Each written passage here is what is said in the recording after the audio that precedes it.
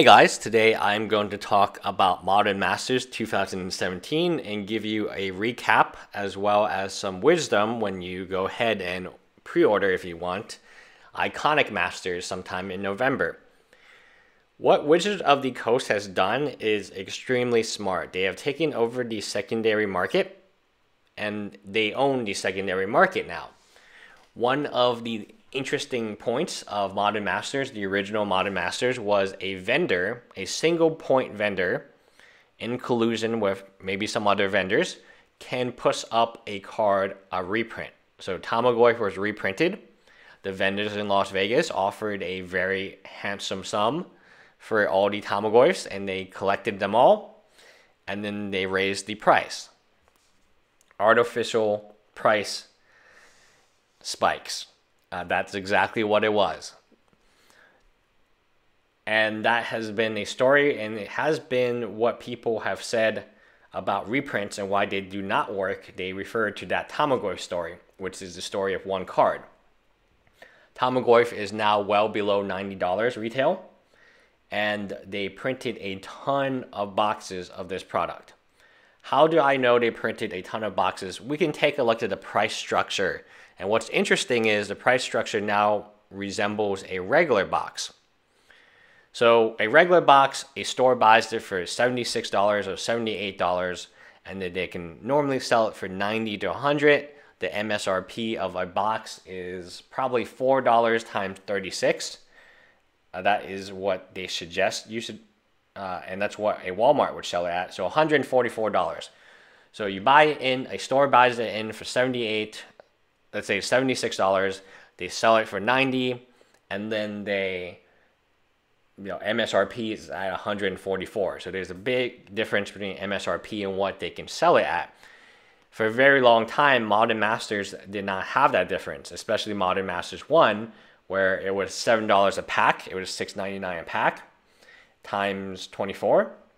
So it was $168 a box, plus the fact that these boxes are going for $300. So it was almost double MSRP. Then Modern Masters 2015, it got a little less, but you still had the initial hype. Today we are looking at boxes still under 180. Massdrop has 181 shipped to you.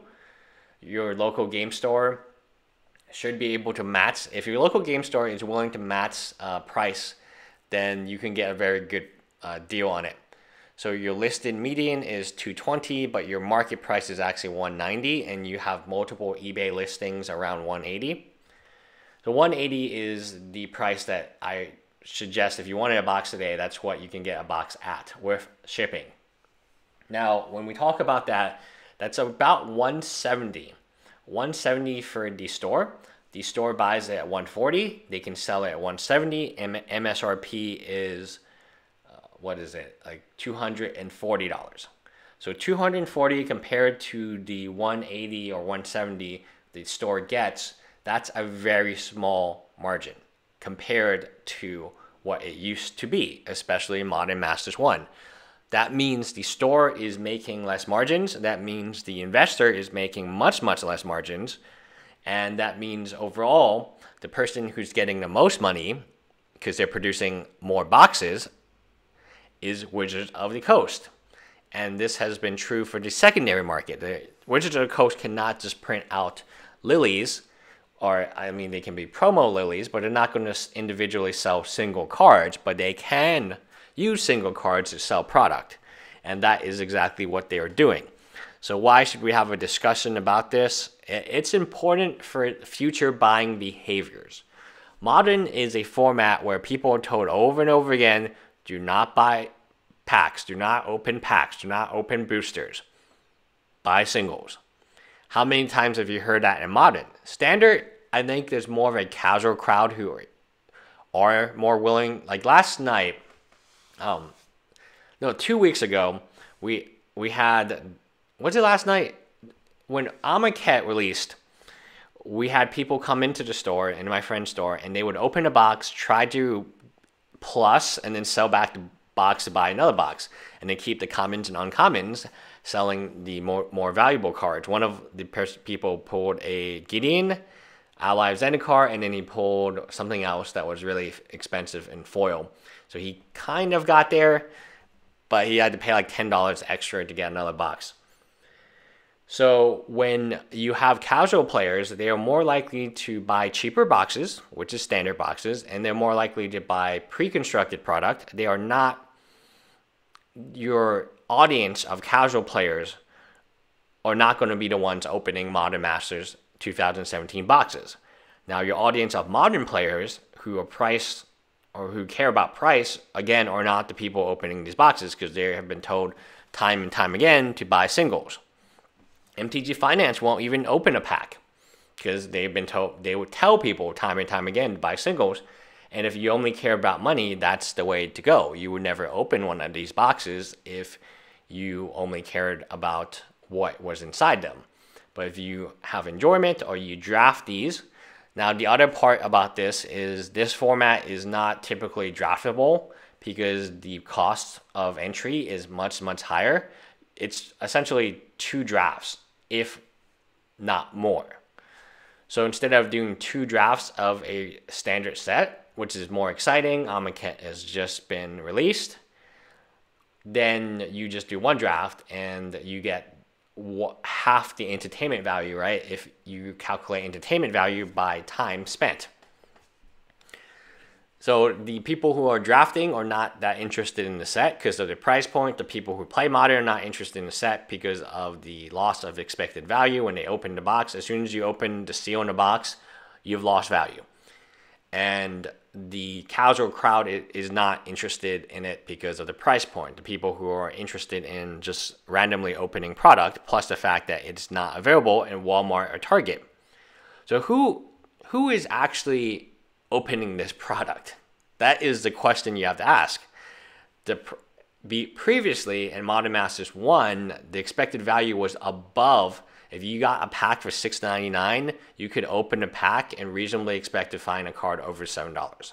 You can buy a box at $169, and you can reasonably expect to get $200 from the opening of the box. That was Modern Masters 1. Modern Masters 2, 2015 was less so because the cards in it, I believe, were not that great. They didn't pick a great selection. They were not as good as this particular batch of cards. This particular batch is extremely strong.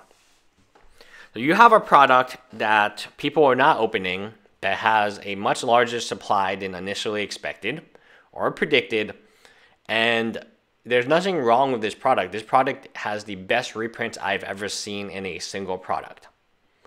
I've never seen a set where you have enemy fetch lands, Lily, Snap, Blood Moon, Goyf. What else do you want? Well, what else is there in this that wasn't reprinted in this set?